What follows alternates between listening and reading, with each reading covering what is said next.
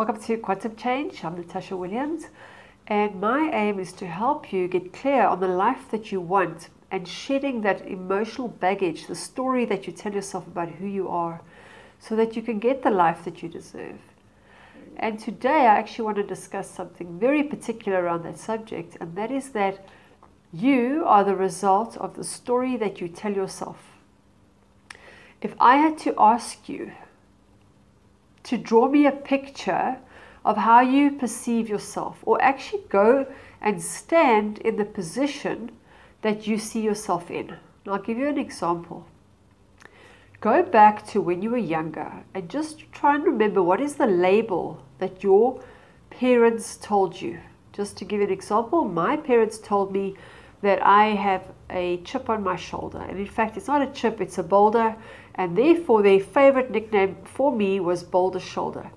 Now if they had said it in a loving way, I might not have taken it so personally, but it was said with sarcasm and almost spat at me, that if anything, if I was unhappy with something, that I just had a boulder shoulder and there I went again. And rather than understanding that I was battling with something, they couldn't see it, and because they couldn't see it, it was projected out onto me that I had the problem. So if I have to look back on that, what does that look like in my mind? If I have to picture me carrying a boulder on my shoulder, and if I look at it, I look like Atlas. I might be hunched over, having this huge heavy weight holding me down, keeping me low, and feeling the need to be burdened by everybody's problems, holding it, carrying it. So what does it look like to you? Maybe switch off the video, just close your eyes for a minute or two and just do it quickly. It's not a big task. So what does it look like? And now what I want you to see is I want you to know that that image that you have in your mind of what it actually looks like is how the world actually sees you. It might be a neon sign written all over your forehead. I have a client who says that everyone wants to fight with her. She's on their side, she tells them stuff, and then they turn around and tell her that she's the one with the problem, and she can't understand that because she's trying to help them, and they're taking the thing she's helping them with as her having an issue. And when I said to her, look around you, if everyone around you is angry, there's one common denominator, and that's you. So if you look around your life and you see what is going on around you, what do people say about you? Instead of taking it personally or trying to deflect it, take it in. Because that is an opportunity for you to change it so that you can have an easier life. You can let go of that vision you're holding of yourself. If I have this need to carry the world on my shoulders, well, it's not gonna get me far. I might travel a journey, but I'm going to get tired quicker. I'm going to be physically, mentally, emotionally drained because I'm feeling the need to carry everybody's problems on my shoulder and watch myself, because I dare not share my problem with somebody else because they're my problems. I need to carry them. And eventually you suffocate under the weight. But what we don't realize is you could just take that boulder and put it on the ground. I'm carrying it around with me everywhere I go, and that's what I'm talking about by your story. You carry your story around with you wherever you go, and the minute you get into a public situation, there you'll go. You'll talk about the crime or the economy or whatever it is that's bothering you in your life, that's affecting you personally. Let's say it's finances or your sense of security, especially in South Africa. You will go and you'll talk about the crime rates, and this one got robbed, and this one lost so much, and that one got hijacked, because you don't feel safe, you don't feel secure. And so the world around you is just manifesting the fact that you cannot be safe, you cannot be secure. And when you start realizing that security does not come from barricading yourself, it doesn't come from locking yourself up in your house.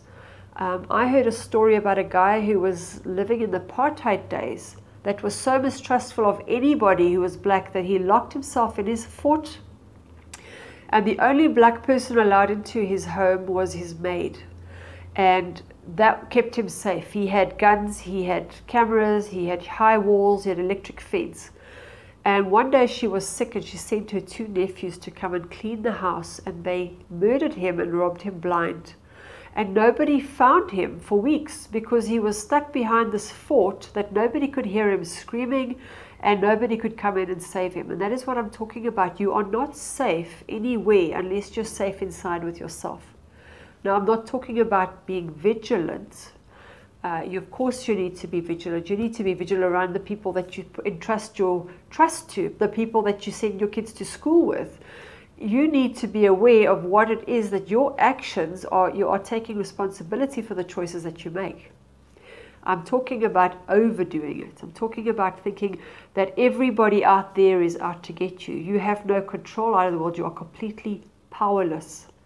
And the truth is, the power lies inside. And I believe that your higher self, your soul, is your GPS. It's your guidance system. And if you're meant to be somewhere, it will guide you to be in the right place at the right time.